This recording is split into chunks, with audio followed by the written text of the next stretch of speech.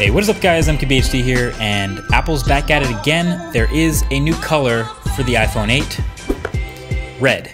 And so of course, we're here with our first look and our first impressions and our unboxing of the new red iPhone, and it's a little bit different from last year. So the product red iPhone tradition that started last year continues.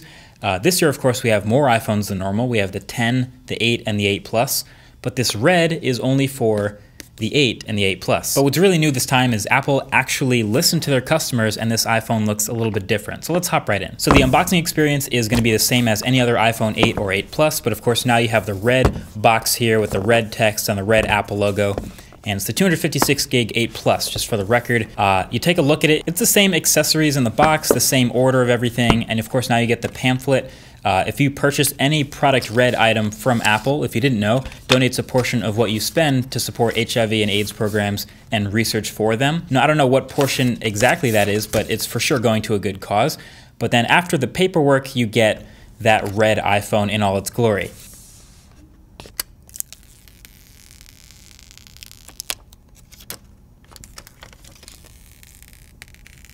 And right off the bat, you can see it is really, really red. It's a different red from last year, which was that anodized matte red and aluminum finish. This is under glass now, as the iPhone 8 and 8 Plus are, so it's more of like this Ferrari red or ruby or candy red. And I can't even explain to you exactly how red this is. The camera will have to do it justice. And then of course you flip it over and you'll see that they did in fact listen to us. A lot of the big complaints with last year's red iPhone, if we had any, were that it had a white front.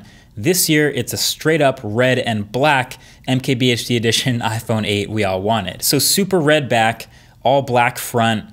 There's no other Apple device like this, red and black. I really, really like the look of it. The more I look at it, it's really hard to capture in photos. I was trying to share them on Instagram and Twitter, but it's difficult. This is a seriously red phone. Now, seeing what they've done with this, I really want an iPhone 10 in this red also. I brought it up, they wouldn't say if they would do it or not, but obviously it's the same glass that's on the back of the iPhone 8 and the iPhone 10, so I would love to see a red iPhone 10 maybe sometime soon. But anyway, all the way around the edges you have your matching red anodized aluminum still, which is kind of a nice contrast with the black front. And then, of course, the fingerprint reader, Touch ID, and the display, everything else, the internals, it's the exact same phone as all the other iPhone 8s, just with different colors. And that's basically it. All we're doing is admiring a new color here. Should you buy it?